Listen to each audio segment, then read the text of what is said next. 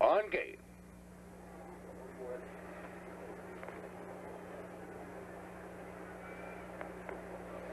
They're off and pacing along the inside. Wildwood Dallas, Dunville Scamp, and Rockin' Abbie all try for the early lead.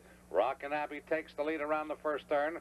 Dunville Scamp drops in the 2-hole, parked on the outside. Wildwood Dallas is third and on the move up for the lead. They race down the backstretch.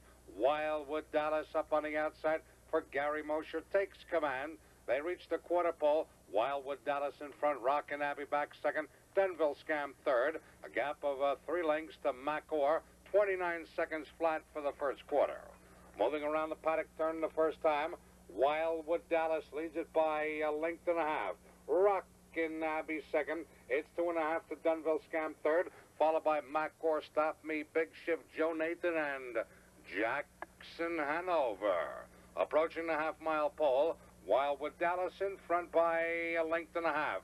Rockin' Abbie maintains second. 2 back at the rail to Dunville Scamp. Up on the outside moves Stop Me, now 4th at the rail.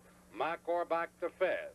Big Shift on the outside with cover 6. That's Jackson Hanover. The trailer is Joe Nathan. They're about a half a minute, 1/5 of a second. Down the backstretch, final time. Wildwood Dallas leads it by an open length. That's Rockin' Abbie second. Up on the outside, Stop Me. He is now a closer third. At the rail, Dunville Scamp 4th. They're up the 3/4 pole. Wildwood Dallas is the one to catch.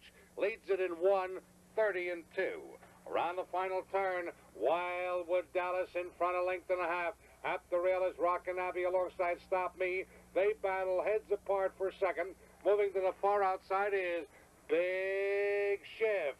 They're in the stretch for the finish. Wildwood Dallas leads it. Big Shift in overdrive on the far outside, and between them, here comes